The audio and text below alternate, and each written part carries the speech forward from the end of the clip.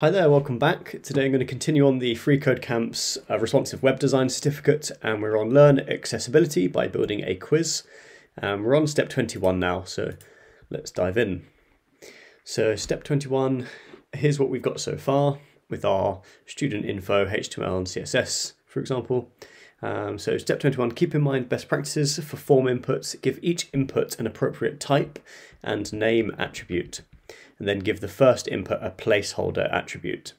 So all of these inputs, and what I'm doing is clicking and holding Control or Option or the Alt key, I believe, for Windows, and we want to give it a type and then also a name, like so. And then the first one, and if I just give it like this, placeholder, and that will just be a string. Let's do double quotes, and we'll just do placeholder, like so. So you can see we've got our placeholder here, and the type of these, if I select all of these again, I believe is called, I'm gonna have to remember this now, but the input type, actually that's a good point. Let me come back to that, but for name, what we can do is equal, and then we kind of want to take the label from above, and I think that will then sort of tie that in, so just so that we can target it as we collect the data. So basically the name of birthday date will equal to this input. And I just need to go on MDM to remember inputs, types, just the different types of inputs that you can have. So let's see, oh yeah, so type text, for example. So these would all be text because what we're inputting is going to be obviously strings. So let's check that and see if it passes. No. Okay. So the second one, because it's email, of course, we need to give it an email, and maybe date of birth will be type number, but let's see. Yeah, that's right. So it's going to be type date.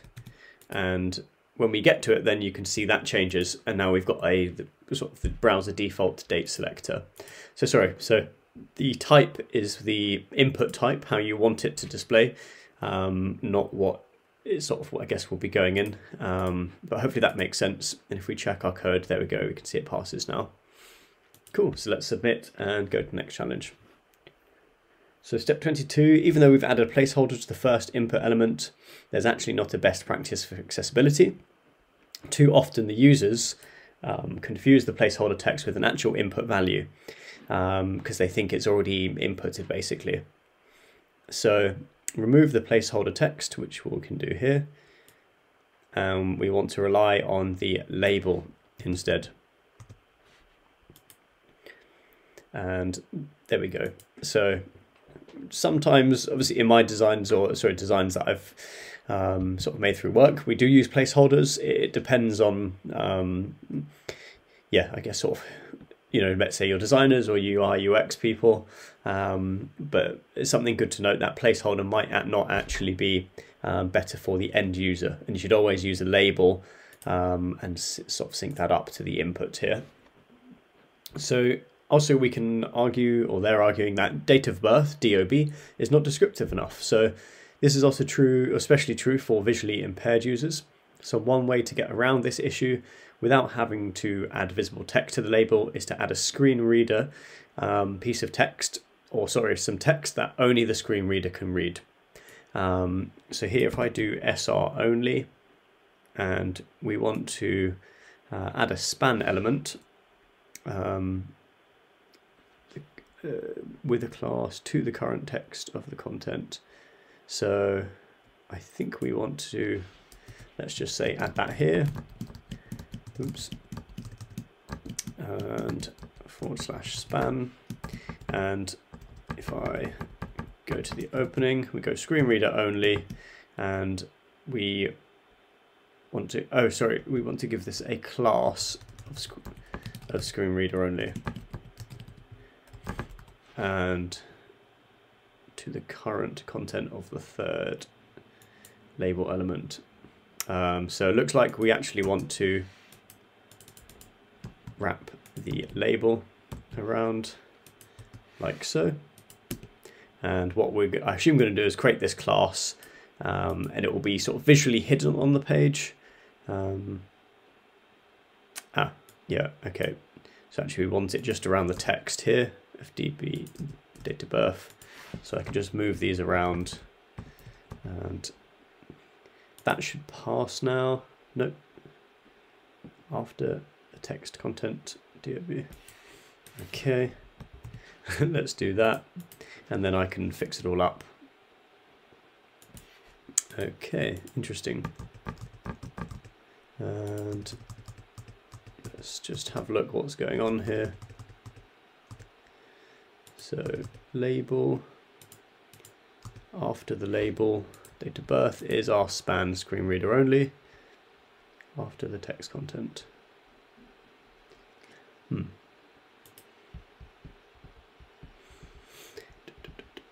So why isn't that passing? Sometimes it can be sort of silly spacing, so I'm just going to try and remove all of that. And maybe because it's not got anything in it, it can be a self-closing tag. There we go. So it might have been sort of spacing there, but that's how we can do it. So we just add a span within the label just after date of birth, and the class is sr-only to signify that we want to set it only for screen readers.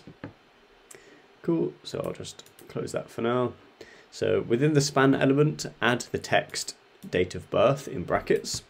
So as we know, this is currently appending or like showing on the page, but what we're going to do with CSS, and here we are,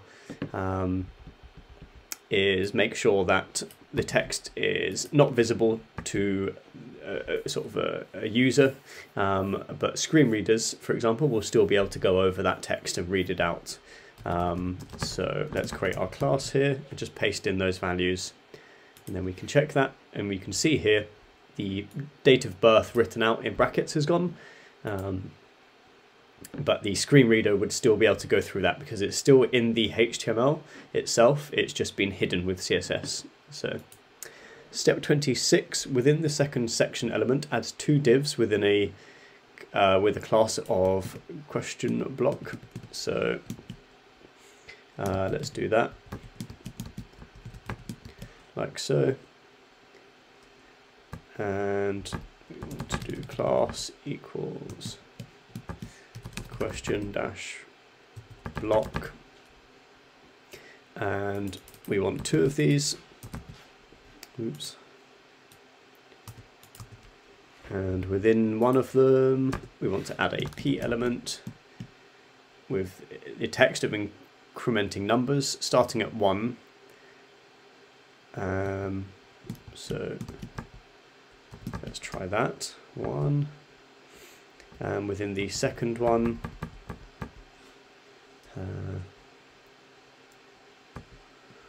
then field set here, I believe, with a class of question, and within each of them, sorry, so what we actually want is that, for example,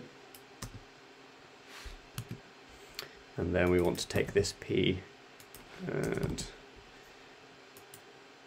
put that there, and that will be 2, I guess. I just need to get rid of this extra bracket. And let's check that code. And there we go. So we've got our first field set and our second one.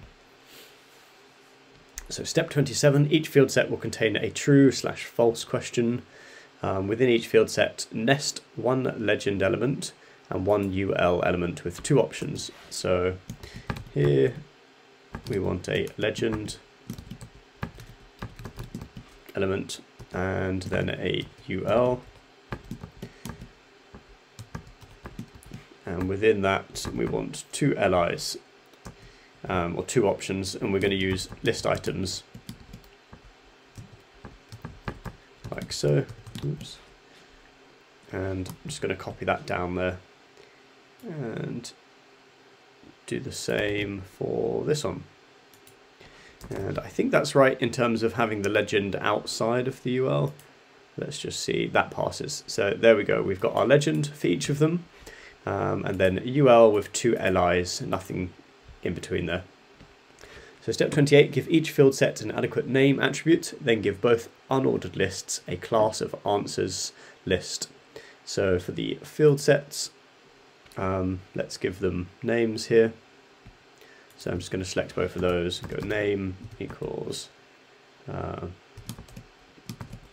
go question -1 for the first one, and I just need to change that one to question 2.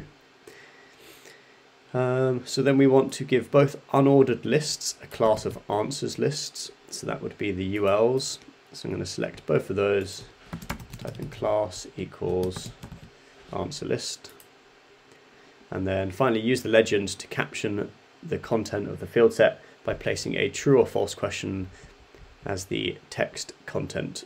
So let's do here and just I'm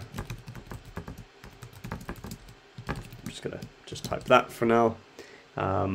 You can see we've got two options but nothing inside them. So let's check. Oh, and we just need this to be different, so I'm just going to do true or false or true, and let's try that again. There we go, so that all passes. So finally for this video, step 29, to provide the functionality of the true/false questions, we need a set of inputs which do not allow both to be selected at the same time. So yeah, we within each list element nest one label element, and then within each label element nest one input element with the appropriate type. So within here, I'm just going to open these up and select all of them at once. So I can do it sort of 4 times using the Option key. This is on Mac, and I believe it's Alt key on Windows. So I'm holding and clicking, and holding Alt and clicking. And there we go, we've got our 4 cursors selected now. So just to go over, we want a label like so, and within there, and within the label, so I assume that's inside, we want our input element. I'm going to give it a type, text, and close it off. And I'm not sure actually if that type is correct, let's have a look. Don't think that will pass yet. So we want to give it, yeah, input radio buttons, of course, because they are only one can be selected out of the 2. So that would be a radio button, and there you go. So you can see if I select one now, and then if I go to select the second one, it will jump to the second. Oh, actually no, so they are not hooked up yet. But I think once we've hooked it up, you'll only be able to select one at a time. So let's submit and go to the next one. So cool, thanks for watching. That's all for this video. I look forward to seeing you in the next one.